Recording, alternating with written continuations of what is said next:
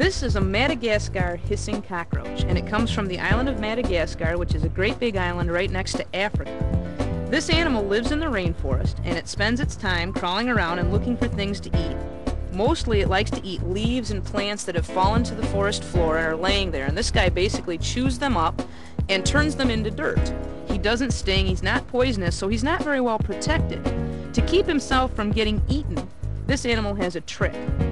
When an animal tries to eat the cockroach, what he'll do is push air out through tiny holes on the sides of his body, and that does two things. First of all, it makes his body flat. If you've ever tried to pick a dime up off the floor, you know it's hard to pick things up that are flat.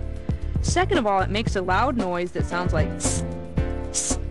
And you can imagine if you were about to eat your sandwich and it suddenly made a hissing sound, you would probably drop it. And that's what happens when this guy gets ready, if somebody goes to eat him and he goes tss. It startles the animal into dropping him, and then he can crawl away.